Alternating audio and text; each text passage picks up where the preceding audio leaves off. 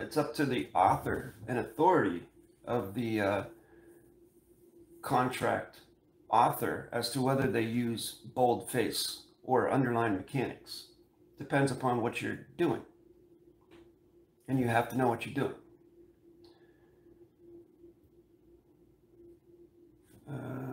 Interested in learning the fundamentals? Well, you're in the right place. This channel that you're on right now has the fundamentals. In all the videos on here, I've got over 100 videos on here. The fundamentals are in there. Just study it, www.youtube.com/JasonMatthewGlass. You're welcome to it.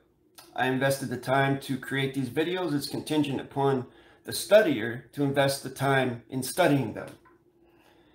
And I appreciate the viewership. I would like to learn how to syntax legal papers like indictments.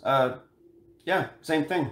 Come on here, and the syntax mechanics, they're all here.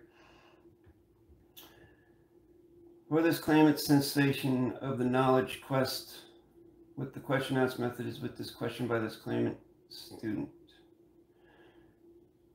I think what Jason is asking, Jason hyphen space XR hyphen 4 is asking how you would ask a question in correct sentence structure. Now, first of all, I have to audit your sentence here. You're not using hyphens in your compound facts.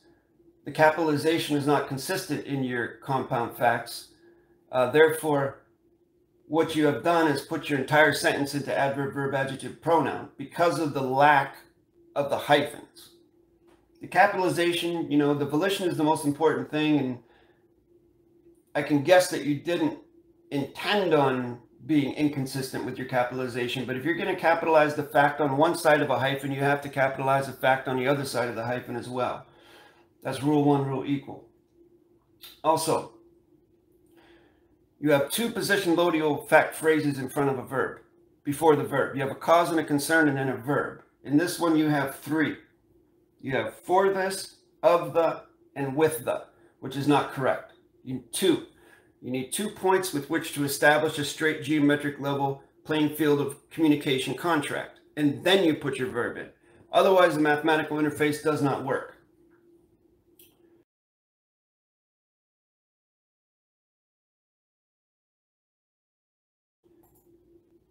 I will put in the comments, personally, I'll tell you this, I don't use questions in correct sentence structure because for the simple fact that when you ask someone a question, you want something from them. And when I'm doing correct sentence structure claims, I mean the real deal with 12B7 through 12B1, the flag mechanics and the stamp mechanics and all that stuff, I don't ask anybody any questions because I don't want anything from anyone. I'm making statements of fact.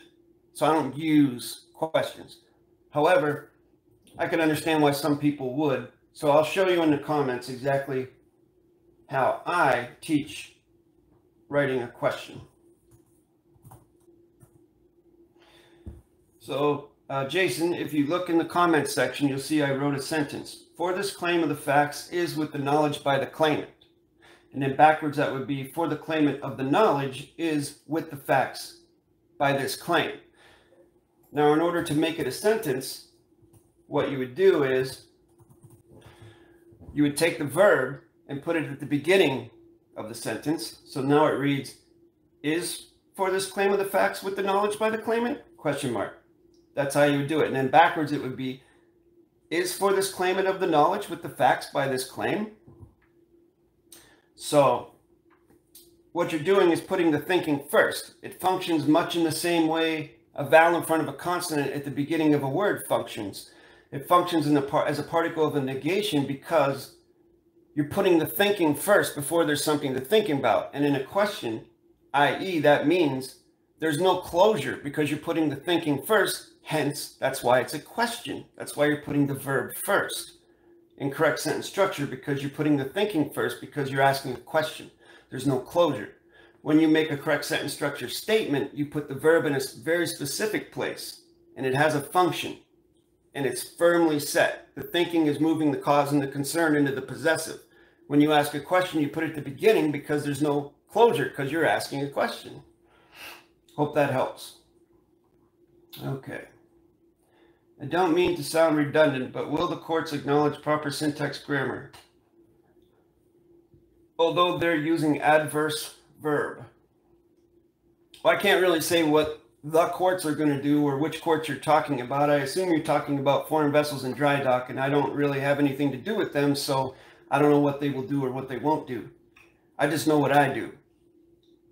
And my court uses correct sentence structure, communication, parse, syntax, grammar. And your court can too if you so choose to learn this grammar.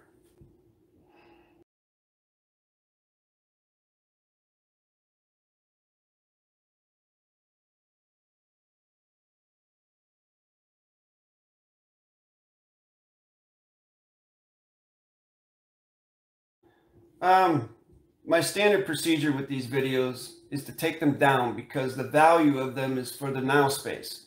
I try to create a value for them so that people will watch to see when I go live, and then they'll come on and then they'll either take the time to study my videos, which the answer to your question is in my videos on my YouTube channel, so that I get viewership. Sometimes I do keep them up.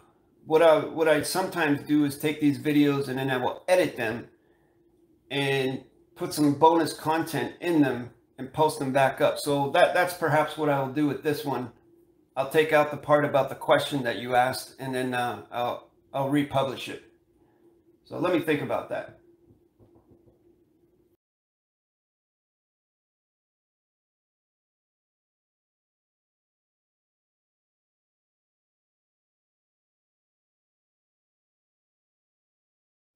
For the avoidance of the perjury by the claimant, that sentence is not correct, simply because there's a cause, a concern, and then you put an authority before the verb. The authority always comes at the end. The cause comes at the beginning, and there's one cause, and the authority comes at the end, and there's one authority. The cause never comes after the verb. The authority never comes before the verb. How does one change from their court to move to your very own court? To my court? How does someone move to my court? Well, I would have to invite them if they want to come to my court.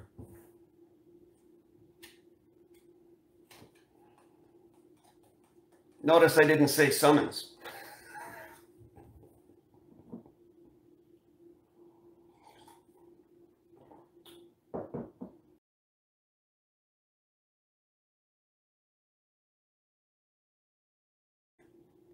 Because the correct sentence structure, communication, parse, syntax, grammar is comprised of 3 parts. The first part is correct sentence structure, communication, which is the way you write, the way you position your facts. The next part is parse, which is basically looking up the etymology of each of the particles of the words and finding out what the earliest nativity root meanings are. And the third part, of course, is syntax, which basically gives closure to, in the fiction, what modification is happening, and in the fact, what is a positional, what is a loadial, what is a fact, banking these mathematical values onto the words. And then the authority of all that, of course, is the last word, grammar.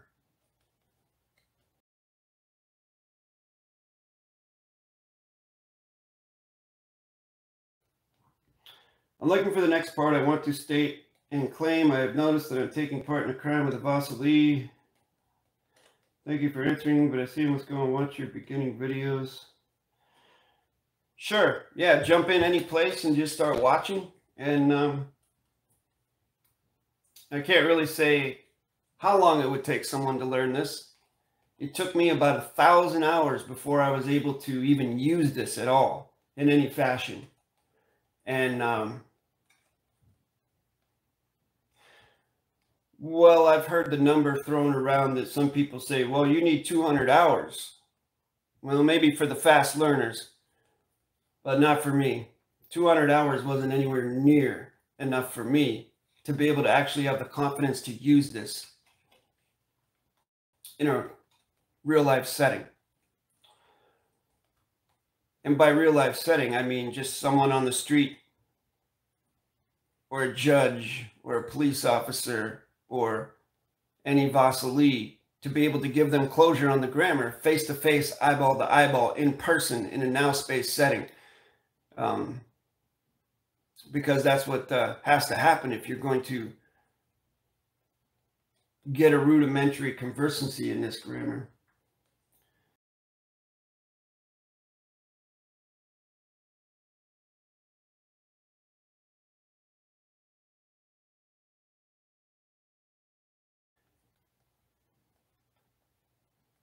For the Coffee and Correct Grammar Broadcast YouTube channel of the Jason Matthew Glass is with the gratitude by the student.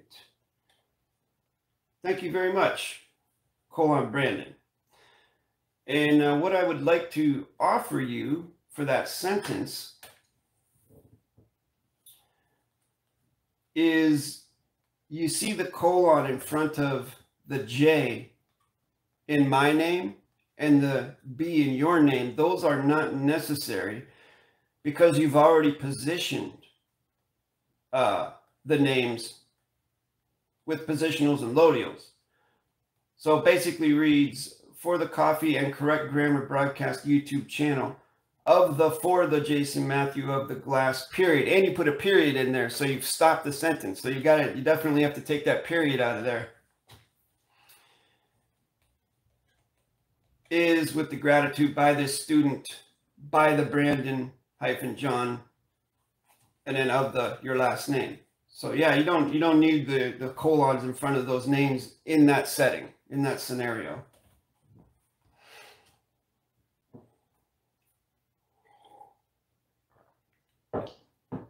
Well done, though. The sequencing of positionals and loadials is definitely correct. And of course, I know this platform does not allow it, but if you were to underline your compound facts and underline Jason-Matthew : Glass, underline those whole things, then those things would be taken as one entire fact, and they would not interfere with the sequencing of the positionals. And there's more closure to that in a video that I did. I think it was called For the Mechanics of the Bottom Line, where I talk about how I use the underline. The underline, I call it bottom line, because of course underline is no contract.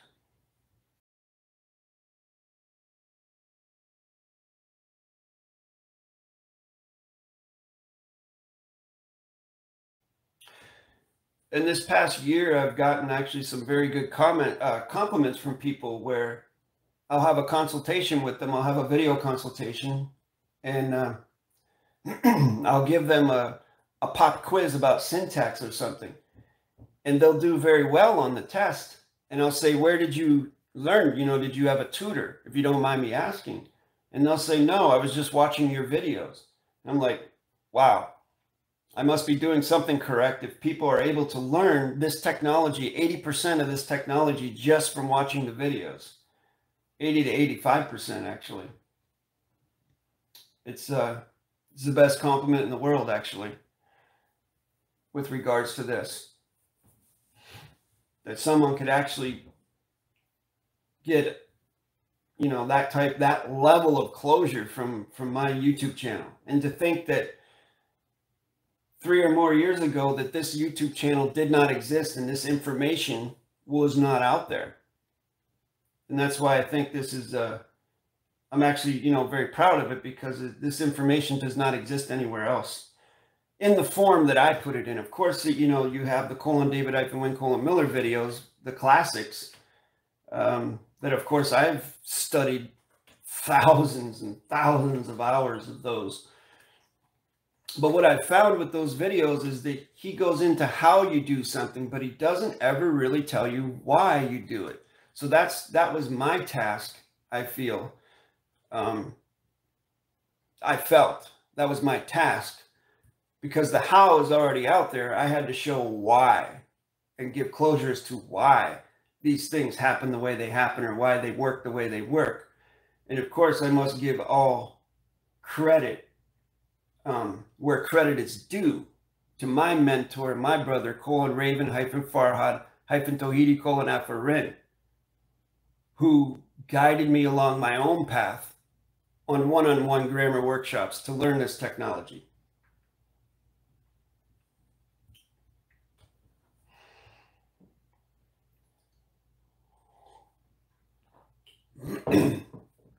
As they say, a student is a direct reflection and mirror of the teacher. The attitude, the demeanor, the teaching method, and the knowledge level is all directly reflective of the teacher, and vice versa. And you will find that 100% accurate without fail. Without fail. And I have Raven to thank for that.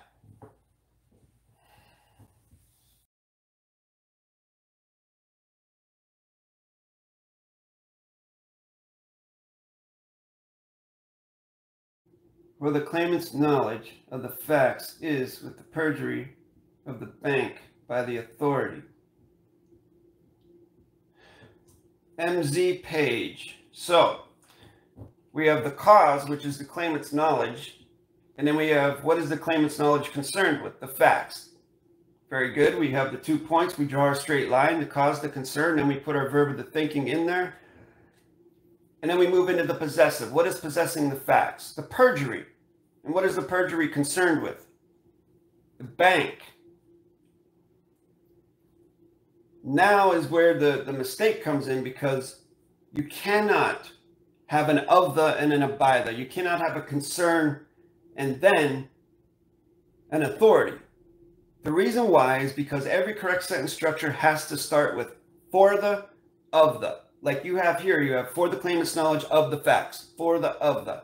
Now when you read this backwards, you have for the authority with the bank, which is not correct. The with the possessive comes after the verb and before the authority. So that is not correct. You would have to have a possessive in between the of the bank and by the authority. The other thing is you're saying claimant's knowledge. We don't know who the claimant is. And is this a claim? Because I don't see the word claim in there anywhere. If you're going to say claimant's knowledge, then you have to put the word claim in there. Otherwise, we're just assuming that it's a claim. So logically, the word claim would have to go in there somewhere as well. And who is the authority? We don't know who the authority is. I mean, this is making me think that the bank is the authority. So I would suggest studying, I'll help you out by looking, I'll save you some time and I'll look up the correct sentence structure sequencing videos that I have. And I'll post up the links in there for you, so that you can study how to create a correct sentence structure. And there's a third one. There's 3 of them. There's more than that on the YouTube channel, but there's three of them for you. One of them is myself explaining it, and the other 2 are certifications from DAVID-WYNN, Miller, as to the correct structure of correct sentence structure, and which another word would be concatenation. The concatenation of the correct sentence structure. And the thing about adding, hold on a minute, do you continually add and make adjustments to your dictionary? Well, as new knowledge and new closures come into play, of course I have to stop and correct my dictionary. Yes, so the short answer is yes. With new knowledge, it is contingent upon one to correct something if it is not correct. And so the answer is yes.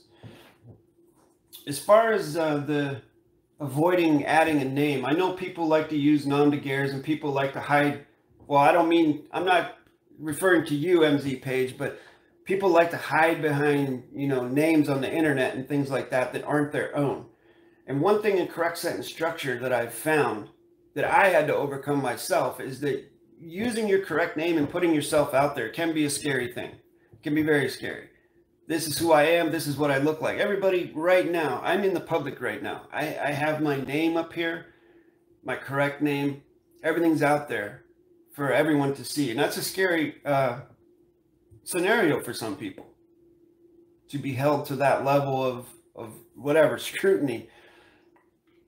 That's why I'm very strict about making sure that I keep the noise out of this channel, keep the trolls away, and stick to the subject matter, for sure. There's definitely two core factors with quantum grammar. Number one is the now space, and number two is closure. So I'm with the position that there's plenty of now space to get the closure that one needs or that one wants. I don't know how to change it. Had the account for years. I agree. My name is dumb. It's years old. Of course, I didn't say it was dumb. I didn't say anything like that, actually. And I wouldn't say something like that. I was just making the point of the nom de guerre. I've met people who really do not want to put themselves out in the public like that. And that's, you know, that's fine.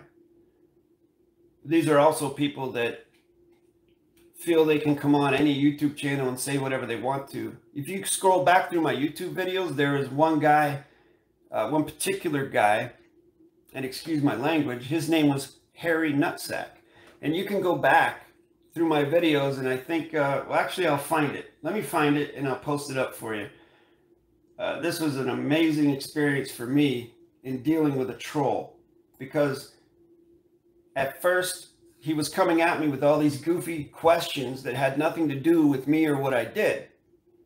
And so I offered the guy a video consultation, and he was all for it. He wanted to do a video consultation. And then all of a sudden, when it came down to it, he refused. He backed out. It was hilarious. I'll put it up for you if you're interested in it. Let me find it.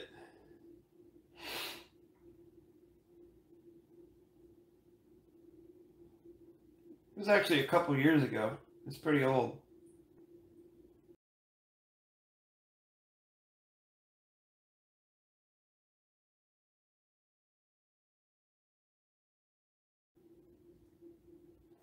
Will regular commercial courts recognize quantum grammar if I use it in my communications? Well, Jason, I cannot make a claim for someone else, so I don't have an answer for that. I mean, that's something you'd have to find out, isn't it?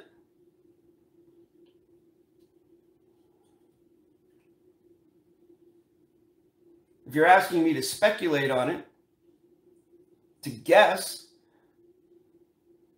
I would say no.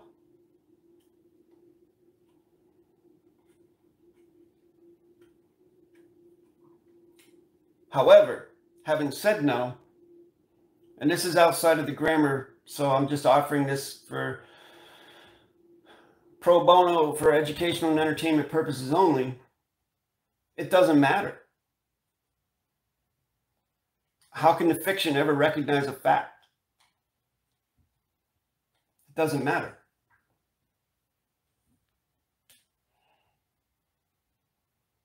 To me, it doesn't matter.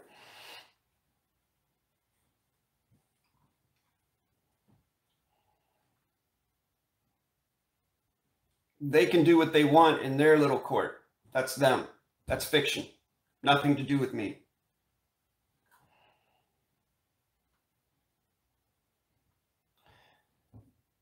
That's why people talk about, should I send my live life claim to the Department of Defense, or should I send my live life claim to the Port Authority? Should I send my live life claim to this place or that place? I mean, that's completely up to you. I mean, if you want to contract with the fiction in that capacity, that's up to you. But fiction can never meet fact. It just doesn't. So logically, why would you do that? So if anybody has any specific grammar questions, or if you would like to apply for my confidential video workshops, you can send me an email at jasonmatthewg17@gmail.com, and I'll set up a brief 10 to 15 minute video consultation for you so that we can see if you qualify for the workshops, or if I can answer your grammar question. My bank banned me for not wearing a mask a year ago. I keep receiving letters. I'm sorry to hear that. That's definitely outside of my my curriculum here. You too, Brandon. You have a good day. Thank you. Happy Mother's Day, everyone.